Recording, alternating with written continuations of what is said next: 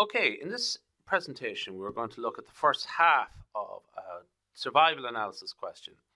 The survival time after diagnosis T of an individual affected by a certain fatal illness is assumed to be exponentially distributed with a probability density function f of t equals lambda times e to the minus lambda t for t greater than or equal to 0. So this is the PDF there.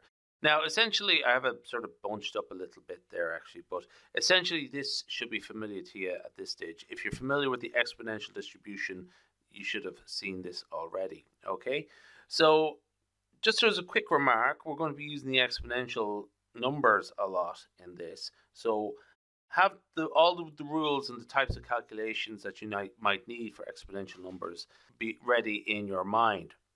Show that the probability that an individual survives after the diagnosis for at least a time TO is given by probability of t greater than or equal to TO equals e to the minus lambda TO. TO is just T0 if you want. It's just some unspecified but definite quantity, okay? So essentially this is a straightforward stuff if you're familiar with the probability density functions and so on, and calculating inverse cumulative distribution functions. So this is 1 minus the CDF, essentially. So the probability of t greater than or equal to T0 is the integral, okay, from TO to infinity of the probability density function there. So it's the inverse of the, oh, well, it's actually not the inverse. It's 1 minus the, it's the complement of the cumulative distribution function. So essentially it's a definite integral. So when we integrate all this, what we should do is end up with minus e to the minus lambda t, where our limits of integration are TO and infinity, okay, and we'll end up with that there. So that should be a fairly straightforward question and sort of dovetailing with the work you probably should have done already with continuous distributions prior to this. But just as a remark, remember that the exponential numbers and exponential functions and logarithms and all that sort of stuff come up a lot in this. So it's a good idea to just sort of have this all sort of clear in your head, all those sort of rules. Okay, so the survival times in days of a group of 12 patients recruited into a study of this illness are given in the table below. Well, actually, it's not a table, it's a list. So this is T1 there. So this person survived for 1,327 days. Second person there, T2, 1,464, all the way up to T12 there. So in this particular study, n is equal to 12. And I will sort of flip back and forth between n equal to 12. That doesn't come out very well. So n is equal to 12. I'll flip back and forth between using n and 12 quite a bit in this. So the question is, obtain the maximum likelihood estimate of lambda. Okay, so when we're dealing with stuff like this, maximum likelihood estimates, it's a good idea to be sort of familiar with all of the theory behind it and so on. Because I'm sort of focusing on a practical sort of level, I'm focusing on tutorial questions. I'm not going to get into the theory, but I have a page shortly afterwards where we can look at a couple of things that you might have to sort of go over for this sort of thing, okay? So MLE estimate of lambda is what we're looking for here. Now, just to sort of start us off, what we have to do here is first off calculate the likelihood function, likelihood, okay? Now, this is a sort of definition there. It's the sum, sorry, it's not the sum, it's the product of all of the PDFs, the probability density functions evaluated for each of these here, all these durations here, okay? So when I break it out like this, this looks fairly complicated. I think that people are not as familiar with the product function as they are with the summation function. So essentially what we have here is that we can break it up into parts. It's the product of the PDF for the first patient times the PDF for the second patient all the way down there, okay, to the 12th patient there, okay. And in each case, it's the PDF is e to the minus lambda T1, T2, and so on times lambda, okay. So what I'm going to do here is we have lambda in each of these 12 cases there, okay. So what I'm going to do is in each of these 12 cases, or n cases here, that they're just sort of going to combine here as lambda to the power of n. Okay, so what I have left here is e to the minus lambda t1 times e to the minus lambda t2, and so on. So essentially, this is the laws of exponentials come in.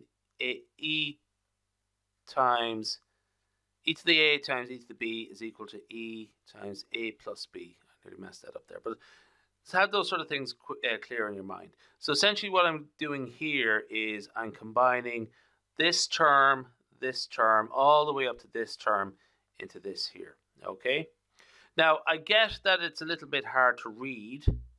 So what I've done here is I just slightly altered the notation there. So it's the exponential there. It's essentially the same thing there. So just to sort of made the notation a little bit easier to read there. But essentially, this expression here is just this expression here, just with very similar but different notation. Okay, so what we have there is the product of two terms. Okay, lambda n, that's the first term, and the exponential of minus lambda times the summation of all the t terms, that's the second term. Okay, so essentially what we have there is the product of two terms, and we're going to get the logarithm that shortly. So it just pays to take a moment there to just sort of go over logarithm laws. Okay, now here is a is any base, so log to the base a of x times y is log to the base a times x plus log to the base a times y. We're going to use that here. Okay, log of the base a times of base a of x to the power of k can be just rewritten as k times log to the base a of x. We're going to use that for this one. And log to the base e, which is the natural log in other words, okay, of e to the x is simply x. So we're going to use that for this part here, okay. So the next step is to calculate the log likelihood, okay, which is the natural log of the likelihood, okay, which we've just calculated. So we have two terms that are essentially a term that's a product of two terms. So the first term is finding the natural log of lambda to the power of n. Essentially, we can just state it that using the second of those rules that I've just mentioned. And then the second term is the exponential of lambda times that summation there. And we get the natural log of that. It's essentially what we end up is minus lambda times the summation. Okay. So let's just go check back there. Now that minus pops out here because what we're doing there is actually adding that should be, in the first instance, it's a plus, but what we're doing here is because it is a minus sign here, it's plus times a minus, so that essentially just becomes a minus here. That minus there is just, essentially we're adding a positive number and a negative number, if you get me. Okay. Now, just let's fill in all the numbers there. So the summation of all of those durations, of all of those times that we, of all the patient survival times, that was 6,028. Okay, so that's this term here. It's essentially just calculate add up all the durations there. So that is 6,028 times lambda. N times the log of lambda is essentially equivalent to 12 times the log of lambda. So what we have to do is essentially optimize this by essentially determining the maximum using differentiation. So we differentiate it with respect to lambda. So that should not be t, that should be lambda. So when we do that, 12 times log of lambda is simply 12 over lambda, or 12 times 1 over lambda. Lambda here just is essentially what we have there. When we differentiate that with respect to lambda, we end up with 6,028. So essentially what happens is we optimize it when we have to find out what value will give, what value will equal, what value of lambda will let that equal to 0. So essentially we just have to rearrange it algebraically to get the hat lambda, which is the maximum essentially, and essentially that is rearranging this expression here. We get 12 over 6,028, which is a very, very small number there, 0.001991. Okay, that's how it is done. Now, what I'm going to this is essentially what I'm going to use here. Don't read it really. Essentially what I'm going to just remark upon is that there's a lot of theory coming up. So essentially what I'm going to sort of say is there's likelihoods, there's log likelihoods, there's MLEs, okay, and so on. And there's this thing called the Fisher information and so on. And essentially what we're doing here is we are getting a second derivative of the PDF, okay. So essentially what we do here is that it is essentially, this is an important term here. This is the Fisher information.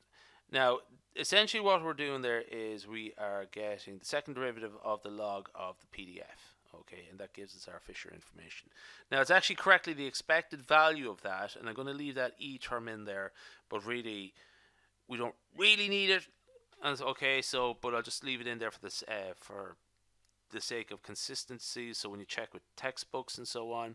Now, essentially what we're also going to do here is just actually calculate the variance of this. So the variance is simply 1 over the Fisher information there, okay? So that's the variance that we're looking for, okay? So essentially the big part, what we're looking at here really, the big part of what's coming up now is minus the second derivative of the log of the PDF, okay? And then get the reciprocal of that, okay? So essentially, this is just a quick, super quick rundown of all the theory stuff that you should really have in your mind, and probably you might even like read that carefully and you spot some typos and stuff like that. And I apologize for that. It's just really, just very quickly, sort of help you find where you need to be, where you need to look this stuff up in textbooks. I'm sort of focusing on tutorial type questions here.